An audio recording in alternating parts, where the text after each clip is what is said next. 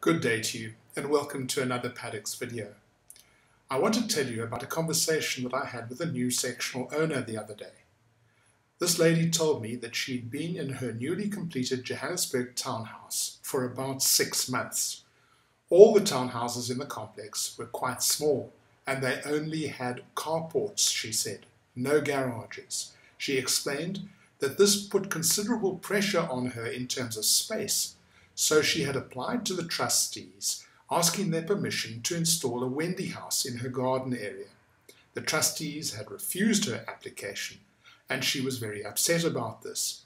She wasn't sure whether or not her garden area was an exclusive use area, but she was absolutely sure that the trustees couldn't unreasonably refuse her permission to erect a Wendy House. And the way she understood this concept was that the trustees had to give her a reason, and one that she agreed was reasonable, if they failed to give her the permission. I explained to her the distinction between a garden area that is unregulated common property and one that is subject to exclusive use rights, either registered or under Section 27A of the Act.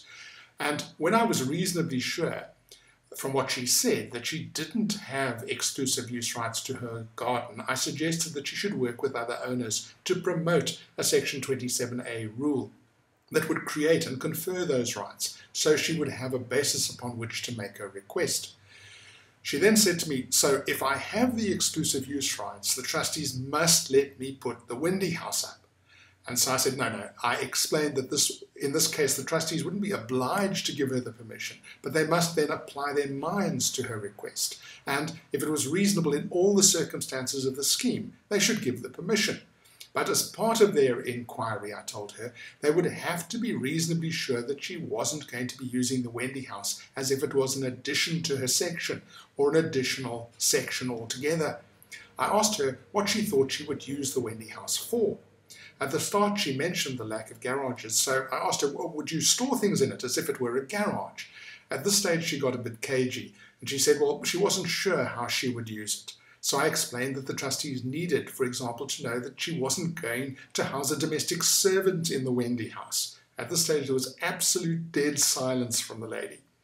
We then got on to what seems to me to be the nub of the issue, that if you have exclusive use rights, the trustees can give you consent to put a building on that area, but the use of the building has to be in keeping with the type of exclusive use rights. So, for example, a permitted structure in a garden area, exclusive use area, could only be used for gardening-related activities, such as keeping tools and machinery or other things that one would normally expect to be used in a garden area, a braai perhaps, but not to extend the living area of the section. And so the trustees have to know what will be done. This lady needs to tell them what exactly she's going to use the area or the Wendy House for, and the trustees might very well impose appropriate conditions to ensure that this use is the case.